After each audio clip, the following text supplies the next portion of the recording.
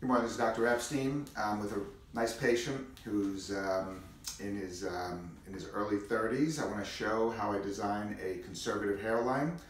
We're here to do an FUE hair transplant procedure, somewhere between 1,400 up to around 1,800 grafts. He's got good donor supply, but not great.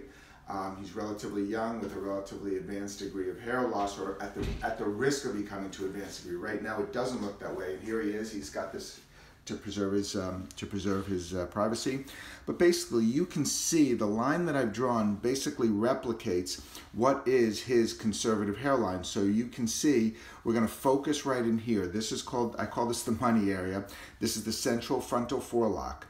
Then we're going to go ahead and I'm going to fill in along the tops here to sort of blend it in. So this frontal region is considered the entire frontal forelock.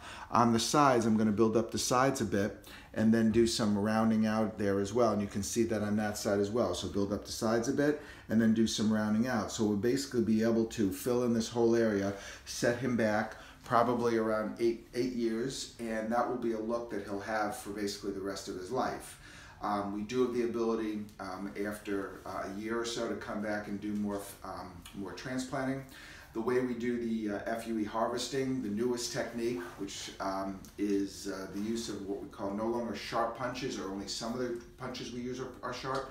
They're actually mostly we're using a system these days that uses a hybrid approach, or hybrid punch, which has a sharp tip, but the flute of the punch is sort of, it works, it goes away, it sort of rolls out. So the concept is that when it cuts through the skin, if pretend these are two hair follicles, instead of it being sharp, which can cut a follicle, which is what most of the proprietary devices use, the newest technique for FUE, which is being done by I along with many of my, or a handful of the top FUE colleagues in the world, is this hybrid technology, this sharp punch technology.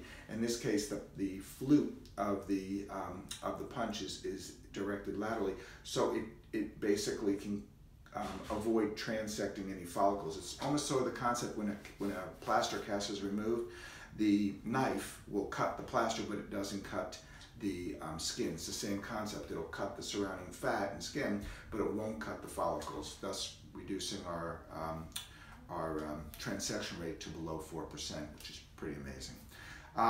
The newest technology, the drill is a combination of, we use the FUE system, which is the one we designed, but we also use the WAW system, which was designed by a close colleague of mine in Europe. And also for planting grafts, now we're using primarily implanters, which are little devices where we basically load the grafts and then stick them in. It reduces the trauma during the planting process as well. That's the technical aspect of it. Bottom line is it's really an artistic or an aesthetic procedure. Gonna make sure to angle the grafts forward on this patient. You saw how his hair grows forward. We're gonna replicate that to give him a natural look and a nice irregular hairline. Once again, it's Dr. Epstein. Thank you very much.